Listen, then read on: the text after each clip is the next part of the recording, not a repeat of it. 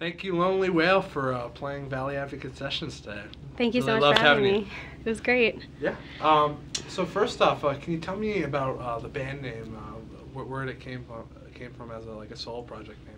Yeah, so I wish that I had a better language to talk about this, but essentially there is a whale somewhere out in an ocean that is sending out whale signals at a higher frequency than most other whales. So usually whales talk to each other with these different frequencies, and that's how they find their tribes, and they travel as a pack. And there's this one whale that has been charted by scientists at speaking at close to 52 hertz, which is unheard of for whales. So they are tracking this whale, and they just see it going all over the world, kind of doing this call that no other whale is doing, so they dubbed it the loneliest whale in the world. There's actually a number of foundations. The Lonely Whale Foundation, you can donate to them. They do research about whales and the lonely whale. I don't know that much about it, but that's so sad. I really relate to it. I feel like it's true of all of us. We're all speaking our own unique language, and we're kind of looking for our tribe, and you find the people that you click with. Up until this point, I feel like I've been a pretty lonely whale. So, do you envision this as always being a solo project, or do you want to expand to have a band? I definitely want to expand, so I've been looking for new band members, if anybody wants to play instruments with me. But I've also been a singer-songwriter for a number of years, so I'm pretty comfortable being on my own.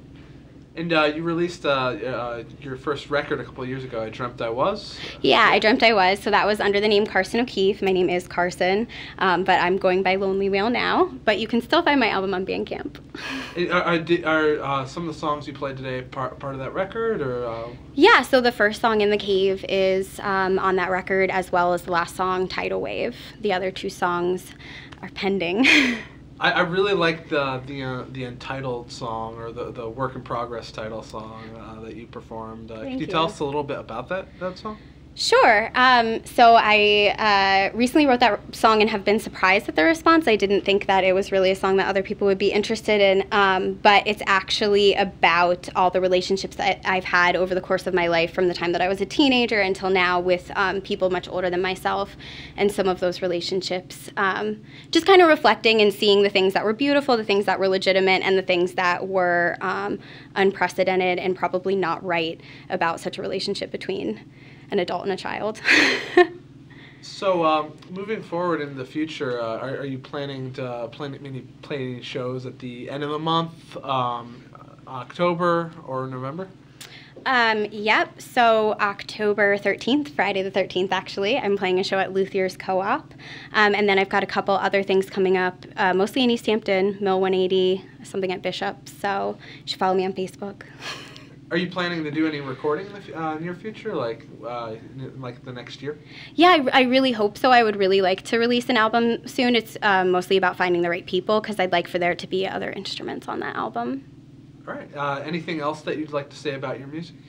I think that my music speaks to something unsung in people, and so I really hope that everyone who listened today felt some form of solidarity, and maybe feel a little adventurous now to go out in the world and be vulnerable and loving with people that you don't know. Thanks for doing that with me today, guys. Yeah, I just have one last question. I kind of forgot. You mentioned really like the Pixies earlier. We were talking. Yeah. And what other bands do you like, or solo artists are you really influenced by? Just like. So I would say Modest Mouse is a huge influence for me. But when I look at my songwriting and I think about my origins as a songwriter, I think that so much of my influence comes from Bright Eyes, Iron and Wine, Bon Iver, other solo acoustic artists, because this electric adventure is brand new for me. And how did you get into that, doing electric versus acoustic, when you're pretty much doing? I had a really great friend who encouraged me to do it and was kind enough to help provide me with some of the equipment. Cool. Well, thanks so much, Lonely Whale, for playing the Valley Advocate Sessions. Thank you. Thanks Pleasure so much, everyone. Thanks, Internet.